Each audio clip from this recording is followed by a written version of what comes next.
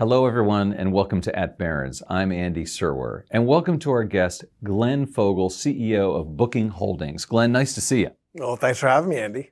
So let's start off by you giving us a thumbnail of Booking Holdings. It's the old Priceline company, and it has that brand and other brands as well. Yeah, well, thumbnail, that's going to be hard. We're a big company now. We started out, you're correct, Priceline.com, way back in the internet days. We're a very different company now. The biggest subsidiary we have is called Booking.com.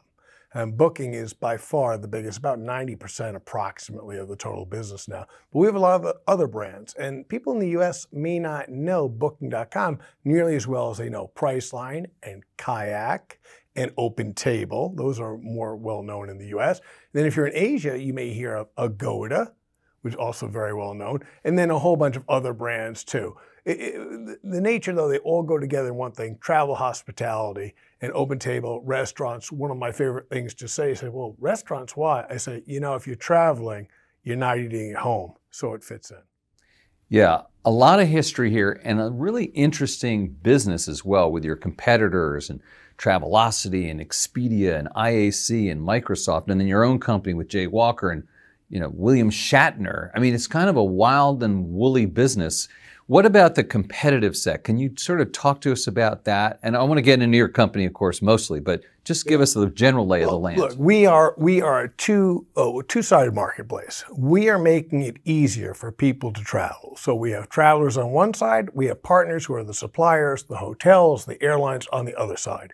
And we are creating an environment that makes it easier for both of them. We're providing value to both of them. So a traveler coming on, they can get the best prices. They can get what they want, what they need, greatest selection, ease of use. If something goes wrong, great customer service. On the partner side, you have hoteliers, you have airlines, you have car rental companies, you have attractions center. They need demand. They need the travelers to come to them. Now, of course, they'd like a lot of those people, as many people as can, to come to their places directly, but they know they're not going to get everybody. So we work together that we can get them that incremental demand. And the great thing for us to do this is that when you look at the operating models of these travel companies, they have high leverage in their operations, meaning they've got a lot of fixed costs. So when you get that last bit of a customer, a lot of that revenue is going to go to the bottom line. Example, an airline, okay? Airline, those last few seats, well, they've paid for all the fixed costs, the lease for the plane, the pilots, the fuel, all that stuff, that was a fixed cost. Now you get a couple more customers come on board, that revenue from those customers, that's going to go straight to the bottom line. So the airlines, they want to fill up that plane. We can help provide that incremental demand. They'll help them. Same thing for a hotel, same thing for a restaurant. Empty restaurant table at night goes empty, zero revenue. Fill that table, and a lot of that revenue is going to go to the bottom line. All right, but just to follow up a little bit, Glenn, why are there so many brands out there, and will there be more consolidation? I mean, it's different from other internet-based businesses that way. Well, we really try and have each of our companies is really oriented to doing something differently. So Booking.com, the largest one by far, it's global, and it was primarily hotels only where we started it at. It wasn't doing anything else. Now we're doing other things too. Now we have a very fast-growing air travel business in that company. We never had that before. If you looked at Priceline, though, Priceline was U.S. only, really U.S. only, but it was doing all the different things: hotels, airlines, car rental, and all that.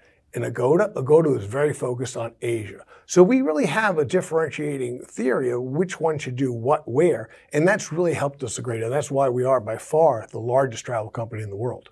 Now, I want to talk about Booking.com a little bit, and you mentioned the European presence and the fact that it's much more hotel rooms than rent-a-cars or airline tickets. So what is the origin of that business, and why is it so prominent in Europe? Well, it started in Europe, started in the Netherlands. Some entrepreneurs in the 90s came up with it, and they built it up. And they had a model that was very different than the way a lot of other people were doing the hotel booking business.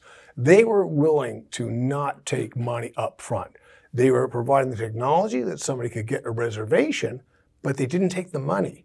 Basically, you paid the hotel when you showed up. You paid the hotel, and then Booking.com then had to get a commission from the hotel after the stay. very different than the way everybody else in the business was doing it for the most part.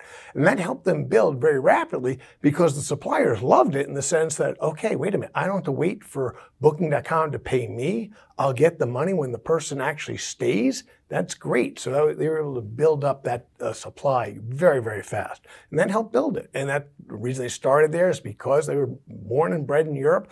But one of the things is they started in the Netherlands where they come up from. And the Netherlands is a very small country. Not a lot of people. And if you want to develop a big business, you got to go outside the borders. And so then they went throughout Europe and then they started going global. And that's a little different. People in the U.S., a lot of people in the U.S., because we have such a big market in the U.S., people don't always necessarily think about expanding beyond our borders. And that actually is detrimental to the development of U.S. companies because people don't naturally begin to think internationally, whereas when you start a company in the Netherlands, you're instantly thinking international from day one. Right. I want to ask you about the business now, Glenn, in terms of the economy. And obviously, it's been an extremely unusual period over the past 3 years or so because of the pandemic. So you had travel basically stopped, then it picked up, then we had revenge travel. Yep. Where are we right now? What does 2024 look like? Well, look, we just did our earnings announcements the last quarter. The summer period was just fantastic, hitting record numbers. Really pleased with that, and far above some of the numbers we had in 2019. So that's a real positive sign that we're past the pandemic globally. But there's still areas where things have not totally caught back. So Asia, for example, still behind 2019 in some of the metrics. In some countries in Asia, still further behind, particularly in international travel. So China, for example, the outbound business there is still nowhere near where it was in 2019. So that's a tailwind for people like us who are in the travel industry. So we see that as a positive going forward. At the same time, we read more and more about how much people want to experience things as opposed to buying things. And we see that shift continuing to happen. I think it's going to continue further on. Look, I always look don't look just a year ahead. We always think long term. And the fact is, travel is an industry that has just incredible long-term growth, not potential, but absolute will happen. 100 years, people have wanted to travel more and more. As you get wealthier, you want to travel more. If you enter the middle class, one of the first things you want to do is travel somewhere else. This is something that's going to continue for as long as I can imagine. I don't see that stopping. So this is something that we are able to benefit from. But what about sort of the deglobalization trends and some of the global tensions like in the Middle East, like in Ukraine? Aren't you concerned about those things? Look, it's terrible when there's any type of conflict. Absolutely horrible. And yes, it hurts business, but it's a minor thing compared to what happens to people in some of these events, and it's tragic. That being said, we're talking our businesses. There are always bad things happening throughout the world. Conflict, yes. Pandemics, yes. Tsunamis, had to deal with that one. Volcano went off in Iceland, and we had to deal with the whole shutdown there. Terrorism, I was at Priceline when the tragedy of those planes going to the World Trade Center and the Pentagon and the disaster and what happened to air travel then. I've been through a lot. I've been at this company now almost 24 years. There are always going to be bad things happening that are going to hurt the business. In the long run, though, we're still going to see an upward turn. And you mentioned, geopolitical tensions and things like that. I was a student in the early 80s. I was traveling to Russia. Ronald Reagan was president, talking about the evil empire. The Cold War was full on. I studied in Russia. And then in the mid 80s, I was studying in China. I went to China. Believe me, yes, there's lots of bad things happening in the world, but that does not stop the desire of people to continue to travel. I want to ask about the mechanics of the site in two facets. One, the algorithms. Sometimes people are amazed by them, think they're wonderful. Sometimes people get frustrated. How have the algorithms developed, part one, and part two, what does the promise of AI bring to the table? So, continual improvement, that's the basic theme. So when the business first started out, and I would go on, and I would look for somewhere to go or something, and something comes up that is so far away from anything I would do, it's like, don't they know where I live? Why am I seeing an offer that I can never, ever use? Why is that being shown to me? You want to do something that is personalized so much so that it's just like it was in the old days when there was a human being travel agent who knew you so well. They knew what you liked, they knew what you could afford. And they would present you a few options that would pretty much be, and then you would go back and you'd whittle it down. You go back and forth, and eventually then you get the trip and you go and you make one payment. And then if anything goes wrong, you would just call her and she would fix it. It was all wonderful, right? We want to use technology to recreate that, only be better. Because the technology can do much better than any human being could ever do. Instead of her looking at brochures and going through big books about all sorts of things, it's all in the database. And it can never forget anything about you. These things are really going to come forward. We are doing it now. Now, when somebody goes onto our site, we are personalizing things. So it is a much better match with what they may want to do. And I believe with AI, what's going forward is going to be even better. What I want is not just that it absolutely understands me, is producing all the things that are going to fit what I need and what I want.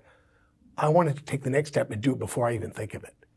I want it to be reminding me that, oh, by the way, Glenn, we think it's about time that you start doing your planning for Christmas. I want that coming to me in July and August, not me in November. I don't remember what I'm supposed to do. But can you get serendipity? Like you've never gone to the Pacific. Sure. But, I'm just going to throw Fiji out to you. And you're like, wow, what a great idea. Right. But that doesn't mean that because you never went to Fiji, that therefore you'll never be shown Fiji. Right. No, the fact is, you have been going to, let's say, Caribbean vacations and you like the beach.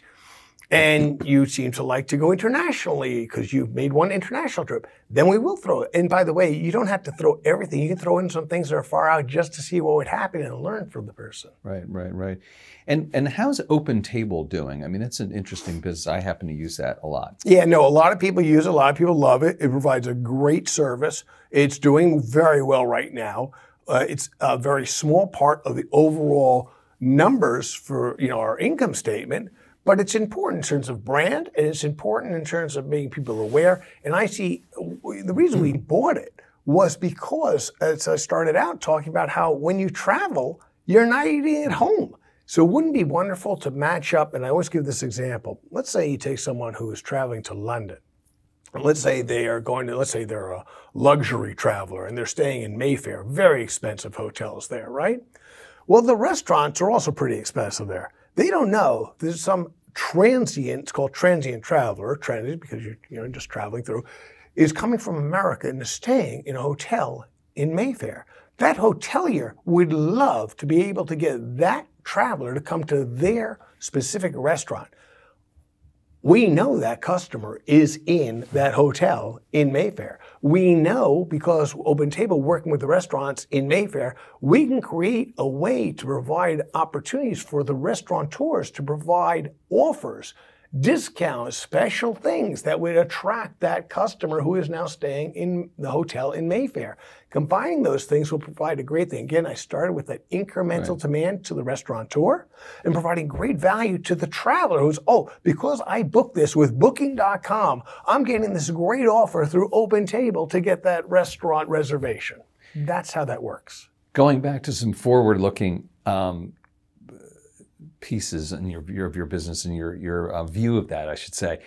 I know you look far ahead, but what are your customers telling you right now about 2024? Well, what we know is, and we talked about in our earnings call, how we look at our forward bookings. So we see how are we doing, and we look at it, and we said in our earnings call how they were strong. And we love to see that because that says that there is demand. It's good to see that happening. It says people are enthusiastic about traveling more. Here's the thing on all of this is that, again, people are always looking at us like, well, what's going to happen next quarter? What's going to happen here and all that? I continue to try and press people, please think long term. Don't think short term. And that they're going to be, travel's a volatile business. Sometimes it's going to be really strong. Sometimes it's not going to be as strong. But it's the long-term trend that people should be focusing on. Your stock has been on a tear, Glenn. It's up, 55% year to date, which is 3 times the market. Why is that? Again, you're thinking short term. You're looking a year, right? Well, I'm an investor. I don't have a problem with that kind of short term. I'll tell you that. I look back to the pre-pandemic, right? So we did our last earnings call and on our adjusted numbers are non-GAAP EPS. Okay, $72.32, up 60%, 60% for 2019. So we came through a pandemic and we provided EPS up 60%. That's a really great return. And that's over a full cycle of an incredible travel depression and back up. That's the thing that I think. I'm not going to look like last year. I'm going to look over a longer term. I look back. I was at this company when our stock, before we did the reverse split, which we had to do to maintain being listed in the early part of the beginning of the century, our stock was hovering on $1 a share. Okay, we did a reverse split, got it up to $6 a share, right? It's now over 3,000, from 6 to 3,000. That's the way to look at it. Why haven't you split the stock? What's it, 3,000? Why should we split the stock? Tell me the positive. Well, the positive, of course, is that some people think it's too expensive. Small investors Wait, they think it's too expensive because of on the absolute basis, a nominal amount? Right, exactly, the nominal amount. And because of a nominal, they think it's too expensive. That's how they value a stock. Some people, as you well know, I don't think I want that kind of investor. Oh, well, you sound like Warren Buffett, because Warren Buffett's the same way. And that's okay. By the way, I'm not saying that we shouldn't, because what does matter is what do the shareholders want. And I would say we wouldn't ever do it. Maybe we would. And by the way, there is an issue in terms of employee stock. When you are giving people shares, there's an emotional feeling of, you gave me only 3 shares or 4 shares or 5 shares. So you're talking emotional stuff, right? But emotions do matter. So maybe someday we would do something like that. But the idea, we wouldn't do it because I believe that there's some change in the value of the company. Okay. I would do it because of an employee, when you're giving out equity to employees. And then you have a rounding issue too. With stocks in the thousands, you end up with a rounding issue and stuff. So someday maybe, I don't think that's where people should be focusing their thoughts on. I hear you. Okay, forgive me for being short-term again. I know the stock is up 55% year to date. Is there anything left? Why should I buy the stock or hold the stock going forward? The reason you should hold the stock, the reason you should always hold the stock, is because look at the track record. We came from nothing practically, and over the almost 24 years I've been at this company, we have developed something that truly provides value to customers. And 2 kinds of customers here. As I say, we got the travelers and we got the partners. Those are our customers. And we have proven that we can continue to provide value to them. By providing value to customers, you will maintain a sustainable business advantage. And you will continue to be able to have the fund security to make it better and better and better. I believe that what we are doing is a good thing. I believe in our mission. Our mission is to make it easier for everybody to experience the world. So I believe in what we're doing is good. We're making people better off. And by the way, about travel, you mentioned geopolitical issues, okay? You go back to Mark Twain, famous American author. He wrote a book. This is in the 1800s. It's called Innocents Abroad. He wrote that book after he had traveled to the Middle East, of all places. And he's actually paid to go by the newspaper that hired him. So journalism, back then, they used to pay journalists to actually travel. I know back in the good old days, right? So he comes back and he says that travel is fatal to prejudice, bigotry, and narrow-mindedness. I believe that's true. I believe by us improving travel, we are helping make society better off. So we have a good mission. Now, our job is to make it easier. That's what we're doing. And all the things we use, technology, AI, all the steps to make it easier for people to travel and provide more value, that is why people will continue to come back to us. More and more people come back to us. We get more customers come. We're able to do more things for both sides of the marketplace. That's why you should own the stock. It's a company that is increasing value, has proven increasing value over almost a quarter of a century, and we believe we're going to do even more in the future. All right, final question, 2-part question. 1, Wharton undergraduate, Harvard Law School, right? Correct. Do you use any of that stuff for this job? Okay, number 1. All right. And then part 2, you've been at the company, you said so yourself, for almost 24 years. How much longer are you going to stay at this company? I mean, it's a long time to be at a place.